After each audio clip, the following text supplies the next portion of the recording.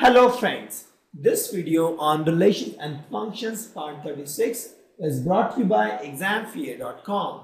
No more fear from exam. Before watching this video, please make sure that you have watched part 1 to part 35. A binary operation star on set X is called commutative if A star B is equal to B star A for all A and B that are part of set X. So here is the set X. On this I am getting a binary operation.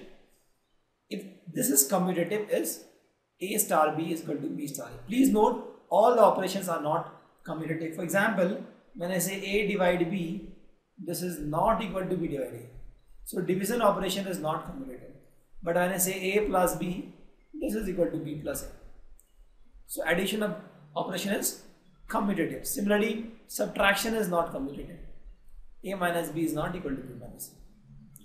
Similarly, multiplication operation, if you see, is commutative. So there are so many operations we have. Some operations are commutative, some operations are not commutative. The only thing is, for commutative, A star B should be equal to B star A. Let's take some example. So we have to show that plus multiplication are commutative, but minus and division are not commutative on real numbers. Just now I have showed this, so I will not repeat the same question again.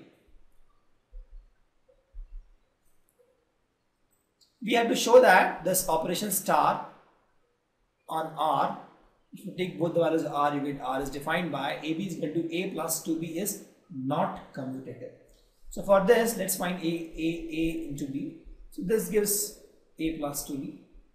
If I find B into A, that becomes B plus 2. If you see, A plus 2B is not equal to B plus 2. You see, A plus 2B is not equal to B plus 2A, and that's why I can say that A cross B is not equal to B cross B. Correct? So this is not a commutative relation. Thank you. Visit examfear.com to watch free educational videos, try free online tests, get the best quality study materials, study from the best tutors and mentors, and much more. Thanks once again.